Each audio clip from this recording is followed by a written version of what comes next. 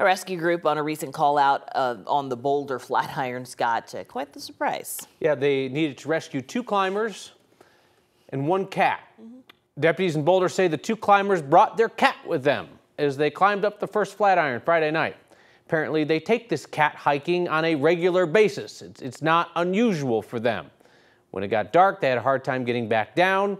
The climbers and the cat needed rescuing.